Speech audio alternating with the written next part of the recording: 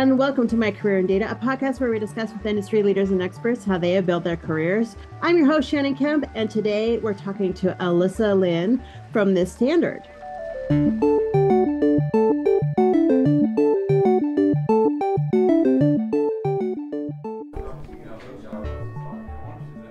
With a robust catalog of courses offered on demand and industry-leading live online sessions throughout the year, the DATAVERSITY Training Center is your launchpad for career success. Browse the complete catalog at training.dataversity.net and use code DVTalks for 20% off your purchase. Hello and welcome. My name is Shannon Kemp, and I'm the Chief Digital Officer at DATAVERSITY.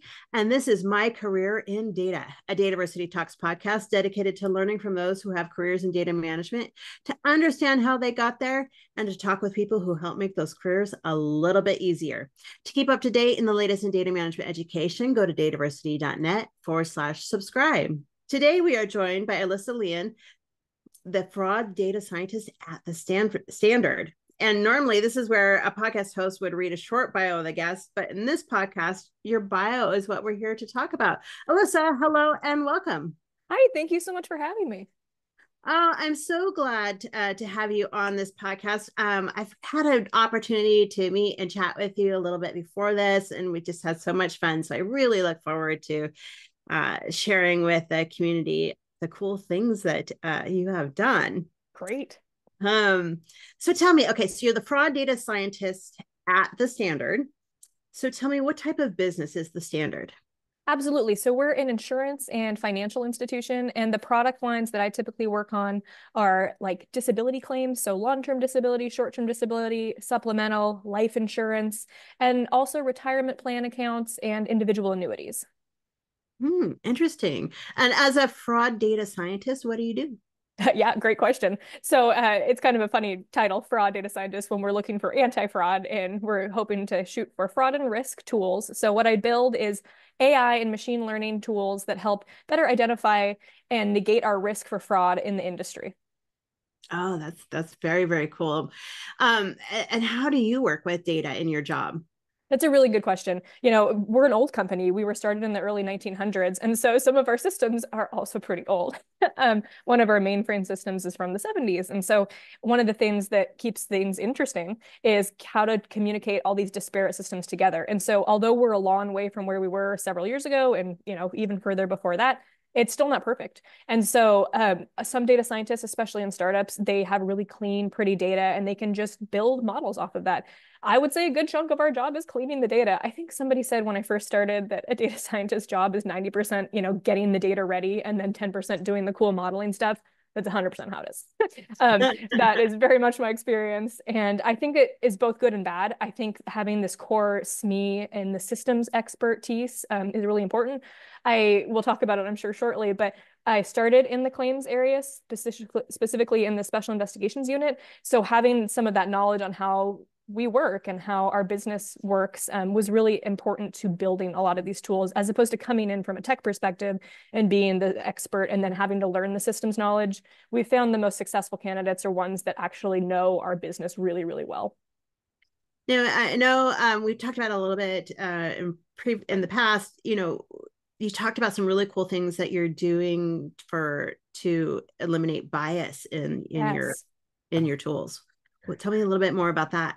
Yeah, no, that's a great question. So especially being the fraud and risk person, I think one of the things that we're most concerned about is bias. So as you know, with model biases over time, there can be inherent bias, whether that be because of derived characteristics that we have. So let's say, you know, like profiling characteristics, maybe gender, race, voice, or also there can be, let's say you don't have any of those characteristics, which happens often.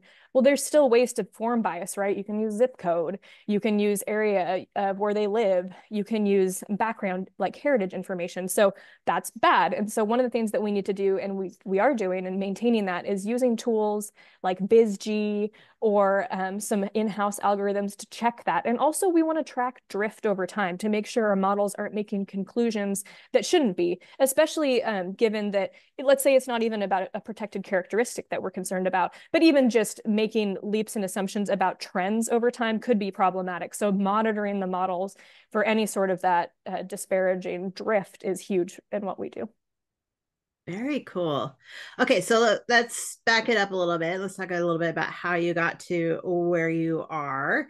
So tell me, Alyssa, is this what you wanted to be when you grew up? Say you were 6 years old. Did you say, I'm going to grow up and be a fraud data scientist?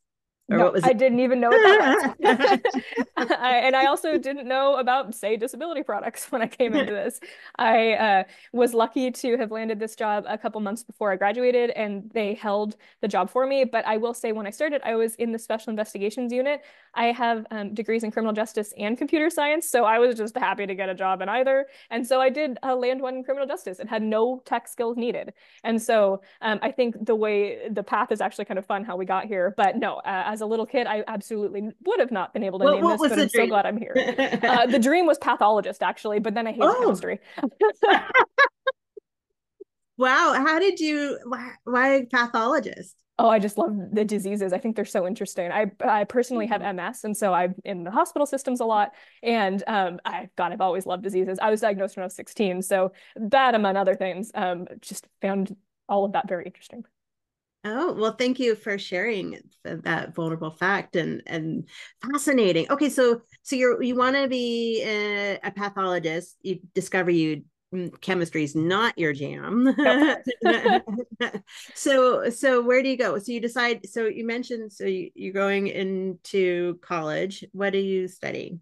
Absolutely. So I went in thinking I was going to be a chem major, and I ultimately switched. I actually had a really insightful conversation with a history professor of all people. One of my passions has always been cryptography, and I know that that's much harder to get a job in. And so, especially at the point in time, cryptography to me was mostly making up ciphers and languages. And I have, all these journals that are all these different versions of those. And so he's just like, computer science and coding has a lot of similarities and overlap. And so I took a couple courses and I adored it.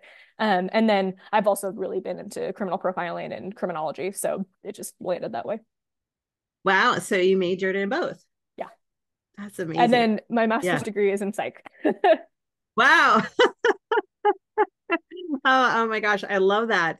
Wow, what a combination. That, and I'm sure this like helps in a lot in a lot of what you do even today. Absolutely. And I think one of the things, that we're hoping to build in the future is a comorbidity predictive model. So one of the things we found is claims for disability that have a tagged on behavioral health comorbidity that happens during the period of disability in the first 3 to 5 months. They actually have a much longer tail because they develop this mental health disorder that's, really impacting their ability and resilience to want to go back to work. And so if we can better give them the tools and identify who these individuals are up front, that can be really game changing for their experience. I think one of the things that I like about this company so much is both how employee faced and focused they are and customer focused they are. And trying to find the best way to get this person back to their best selves is what we're really hoping to do here. And yes, using the psych degree is what I hope to use for that. But also from a profiling perspective, I would say we're doing some cool tools when it comes to account takeover and retirement plans. One of the examples, I think you and I talked about it last week, was, for the sake of bias, we were asked to build a NLP model, natural language processing, on the phone center calls, because let's say we have a participant call in and they're trying to make a distribution. Well, what happens when it's a fraudster? So we typically have some previous recordings saved of that person's voice. So right now the process is an investigator listens to that, but the things they're listening for, right, are, is it the same gender? Is it the same accent? Is it the same tone of voice, right? Well, those are mostly protected characteristics. So of course we can't model for that. So my coworker and I had to get creative. And what we ultimately are trying right now from an experimentation standpoint is using a convolutional neural network pathway technique called diffusion. So basically, it can be done for audio or visual. And when I think about it from a visual standpoint, think of like a picture of a cat. And then the next layer, you move some of those pixels around. So it's like a cat with some rainbow dots, and then more and more rainbow dots as it goes down the line till finally it's just like TV static. So then the model is trained to rebuild that picture of the cat by going line by line. And you can base how big the grid is as it goes down. And then it ultimately produces a picture of a kind of blurry cat. So that's what we're doing, but from an audio perspective. So we're trying to rebuild based off the training data, which is the previous claimants or participants' phone voices, a new snapshot, and then that snapshot will be compared to the new one that we're concerned about being a fraudster, and then it'll be flagged from there for an analyst to review. But that way it'll cut out a lot of the time that these investigators have to listen, sometimes for hours, about previous calls just to make sure it's not the same voice.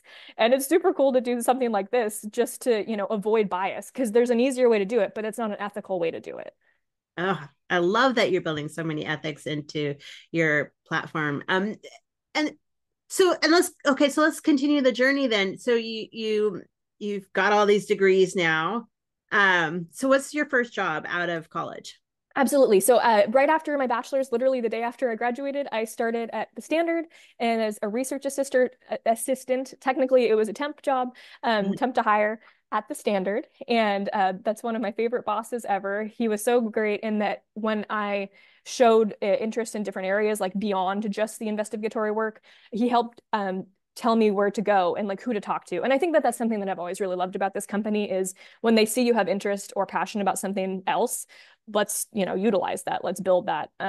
So it was a great job. It was really cool. We were looking up participants and claimants to make sure that they were telling us the truth about a lot of their disabilities or, life insurance policies, et cetera. So some of the stuff I did, what was cool was there was time for exploration. And we did not have a business intelligence department at the time.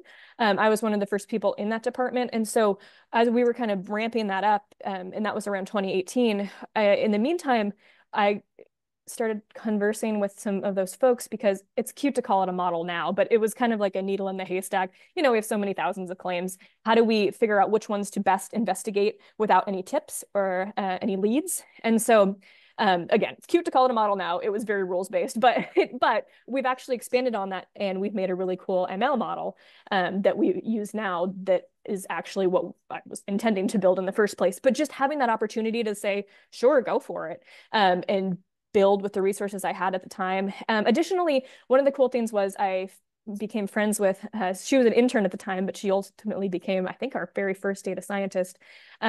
She and I built a web scraping tool because not only are we trying to build tools for the sake of how can you score things better? How can you find the things that you're looking for? But also automation, right? So ultimately, it wasn't used, and for ethical reasons. But it was really cool to build this scraper in Python using the Selenium packaging from scratch, as also just like with zero experience before that. I think it was cool for both of us, young guns, just figuring out online, how do you build something like this?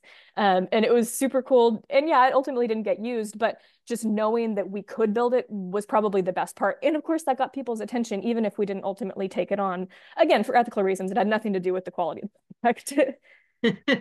Sure. No. And again, I love that you as a company have all these standards for, no pun intended, for ethics and such. So you've been at the Standard for most of your career. Almost 9 years now, which feels crazy. That's amazing. I really like that. It speaks highly about their environment, as you've mentioned. So tell me then, what's been your biggest lesson so far in your career? Yeah, that's a great question. I guess really quickly to piggyback a little bit. So I moved from Special Investigations Unit to being one of the first BI members. I was a business intelligence analyst for, I think, a year and a half. And then I became an analytics consultant before, and I was on the data science team at that point. We were a little more specific about certain degrees to have to become the full data scientist at the time. But now it doesn't have to be like a PhD in stats anymore, which is really nice because I think that holistically gets us more contenders, especially because some of our best players right now are just getting, they just finished their bachelor's, but explicitly in AI and data science. And boy, are they brilliant. I think that getting rid of that restriction has really just expanded the team's potential. But sorry, what was your question? Oh, that's fine. No, good. I'm sorry that I skipped over that. No, that's on me. No, I really like that. So then what's been your biggest lesson so far in your career? Thank you so much. a couple things. Probably for me, the biggest one is don't be afraid to ask questions and to explore something that you aren't familiar with. I would also say too is don't be afraid to ask for resources. I think right now one of the things that is so important in the AI and ML industry is staying educationally relevant.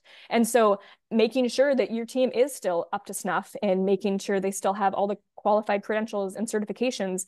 I think the longer that you don't maintain that kind of educational relevancy, the more you go behind the times and you can't catch up. And then it's a longer catch-up game, of course, as you know. And so keeping that up to date is super important. Right now, I think we're spending a lot of time, with tech debt and trying to develop new models, but maintain the previous models. So I think moving forward, I think it's one of those things where we're pretty good about having time to research each day. And I think that's some of the best part of our day, because you can, work on a certification, or you can also find papers, right? And figure out what packages and models are the best thing to be moving towards. I think a really good example was a couple years ago, we were building some forecasting tools. And this also comes back to the ethics piece, which is interesting, but we had been using ARIMA for a long time, right? That's something we can statistically explain. It's pretty well loved, right? And also it's well done, right? There's a lot of evidence that has worked. And so for our forecasting internally, it was performing fine. But then we were doing some research and we found, I believe it's Meta's black box model called Profit. And so we applied that and oh my gosh, it kicked ARIMA under the water. And it's funny because we usually do champion challenger competitions when we first choose our model. And just for the sake of relevancy, right? I think also making sure the packages and the models that we use are still usable, relevant, and there's nothing better is important. And so we were checking in on this model being like, hey, is this still the best of the best? And no, it wasn't. So then we started using Profit and it performed way better. It's really cool to see also the breakdowns you can get, as opposed to, I would say ARIMA performed best in our case, not always, but on more of like a monthly and a yearly standpoint, but you can really get down to a granular daily level at the Profit model, which has been fantastic.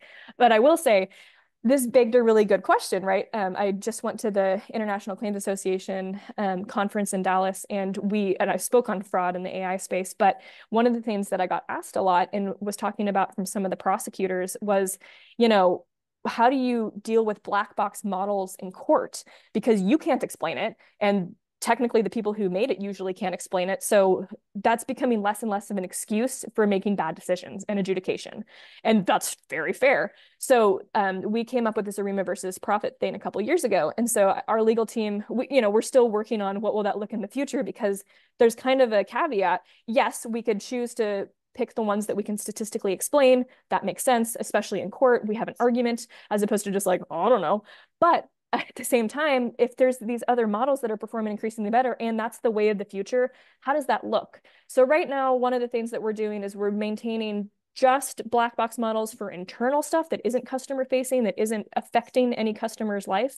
But so we can still play with them and experiment with them. But right now, we can't use black box models for any sort of customer facing or customer interacting product or anything that would like adjudicating, right? Impact a customer's experience. So that's something that we're keeping our eyes on, certainly, especially from a compliance standpoint, because the states are different. But right now, I think that'll be interesting to see how it changes. Visit dataversity.net and expand your knowledge with thousands of articles and blogs written by industry experts, plus free live and on-demand webinars covering the complete data management spectrum. While you're there, subscribe to the weekly newsletter so you'll never miss a beat. Yeah, absolutely. And I love those lessons. It's fascinating. So I love that the standard gives you research time. I mean, you're so right. I mean, tech evolves so quickly, as we know. And especially in the AI space right now, everything is changing daily. So that is just amazing that you're getting time to keep up and keep yourself educated, and that your company is putting such a high priority on that. Because like you say, I mean, it's only benefiting the company. It's only benefiting standard to have you on top of your game, right? So important. And I love that. And I love that you're using this. So that's a very great example of using all your degrees, like this amazing combination of computer science, legal, and psychology. That's just Very, very. Absolutely. And I Yeah. think, that's one of the things that people don't think about from a candidate perspective is, we have so many people come in with like just a data science background or just a IT background. And it's like, that's fine. But I will say that doesn't make them as unique. And sometimes that is actually what has them underperform because we need somebody with area expertise or can think differently in an area that we're not familiar with. Yeah, yeah, absolutely. So tell me, what is your definition of data? Great question. I think it's information that can be used to make predictions or decisions about real world actual things. Ah, very, very, very short, sweet, to the point. Love it. And so tell me, do you see the importance of data management and the number of jobs working with data increasing or decreasing over the next 10 years and why? Especially as you're working with AI, so many are worried that, their jobs will go away um, and be replaced by AI. Yeah, great question. I think both, but for the most part, I think it will be increasing explicitly in the need for data management. And I think it'll be increasing by a lot. One of our statements when it comes to AI and application at work right now is we want to get rid of the fluff, the job that the piece of the job that's monotonous. It's taking up your time that you could be better using that time to be, being creative or doing the harder work, right? Instead of working overtime, what if we could focus on consolidating the core hours to actually important stuff? And then maybe we could spend some time on education or maybe we could spend some time on bigger picture goals and stuff. So or advancing your career in a different direction. I think one of the things that I like about this company too is we're pretty good at what we call short-term assignments or apprenticeships. And so that's where we allow, I know other companies do this too, but 15 to 20% of somebody's time. And they get to like basically job shadow for a couple months in a different department. And so by helping to use AI to automate as many pieces as, of the unnecessary stuff that humans shouldn't be doing, because that's a waste of everybody's time, so they can start exploring other avenues too. I think that only makes the company stronger, especially because then they get expertise in different areas. So in addition to that, for the data management piece, one of the big pieces that we're going to need for hiring in the near future here is compliance. I think that that's something that's under talked about right now. And this was also a big piece of conversation in some other networking events I went to recently, because one of the things that comes to mind, of course, is right now for model maintenance, we have all of the states treated equally. Well, a lot of these states are enacting these legislations that say, well, you can't include our states, or you can't include these pieces, or you can't include these types of columns, right? Or pieces of information. It's like, okay, well, that has a lot of implications. And also, it's not like we can just turn off a state. Absolutely that. And also, I would say these states that are enacting it have similar characteristics. So now we're biasing the models to avoid those kind of people in states. That's a huge demographic. So just by eliminating them for safety reasons, which can understand why they're impacting that legislation, like that's hugely impacting our models. So I think it's really important to note that keeping up to date on the compliance piece, and that's like such a niche occupation, right? How can we have somebody translate the compliance legalese into model performance and application? And right now that's a sore spot. This is something we're working on. We have one really amazing expert, but we need to grow that team. And also that's like a full-time job just keeping up with some of the states, let alone all of the states. Right? Absolutely. So I think monitoring that kind of stuff is going to be huge moving forward, especially when we do have to start picking pieces away. How does that look? And how do we make sure the model doesn't change because of that? Yeah, yeah. I keep hoping for some sort of federal regulation so we don't have to keep track of 50 different, Right. I mean, much less, having to keep track of global difference, Totally. it's so hard. But someday we will get that maybe. Someday. So, so what advice then would you give to people looking to get into a career in data management? Absolutely. Keep exploring new things. I would say the biggest piece is back to that educational relevancy, right? Like, don't think that you know everything already. Always assume you don't know everything. So trying new classes, certifications, even just talking to people, I think is the biggest piece that you can do. Also, don't be afraid to try another area if your company allows it, or trying a new job. But I think for me, my biggest thing has been the connections within the company of they don't have necessarily like the SMEs, a tech background, but just having a dialogue with them and being able to make some amazing products because they have a problem statement is really phenomenal. So just be as social as possible, honestly. It's really great advice. We get that a lot in terms of questions, and we get a lot of advice of listen to the business, and you need to interact with business. You can't be, Oh gosh, yeah. in the back cave anymore, and Right. it's isolated. And but did it help you to start more on the business side? And you kind of mentioned that already, and grow, and you are very good at communicating. Not many people will spell out the acronyms. People will talk to, will automatically say NLP, but you automatically define what that was. So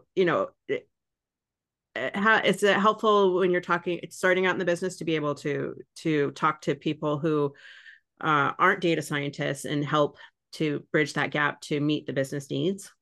I certainly think it can be, and also thanks for that. We have so many acronyms just in general that it feels like I constantly have to be glossary. But yeah, for me at least, I think it was the correct decision. And I will say that kind of makes you a unicorn in the sense of, right, if moving from the business to the tech side, not everybody does that. And so still being able to translate and keep those connections, I think is really important. I would say our other unicorn, who's like the biggest data nerd ever, he's so good. He's been around for 25 years and he started in the business too. He was an underwriter and then he did some sales stuff for a while and was the sales data guy. And so this company couldn't exist without him. He's just so brilliant. And I think that is because he also started in the business. So I will say that was a huge advantage for both of us, at least. And then not everybody needs to per se, but at least in our sake, that was really, really helpful. Oh, I love it. I started this podcast to show that there's no linear path into becoming a data practitioner, whether a data scientist, data modeler, data architect. And I think you're just such a shining example of that, especially with the very diverse package of degrees, just really showing, following your passions, you can merge and marry all of those into a job that uses all those skills. That's just amazing. Oh, I couldn't agree more. For people that feel obligated to get certain degrees because that's like what the business says, I would say do what you want, do what you're passionate about, because then the right career path will find you. Like with me and the fraud data scientist, I couldn't be happier because this is blending, right, all the things that I've wanted into the perfect little spot for me. And I will say, this is something that's an interesting topic, and not a lot of people are building this in-house. There's a lot of third-party vendors, and there's a lot of so there's disconnect between those two things. And as talking with some of these lawyers about this, that's getting harder and harder to explain from a legal perspective. So people are starting to more move into in-house products. And I think now is the time. One of the visions that we had when we first built up the data science department was kind of like a hub and spoke situation. So we'd have a core team that dealt with like the governance, the model management, the biases, stuff like that, the tech debt. But we would then have these spokes that were like claim centric, underwriting, sales, fraud, right? And I think that that's what makes this secret sauce work so well. Yeah, it sounds like it. That's really it's so impressive. Really impressive.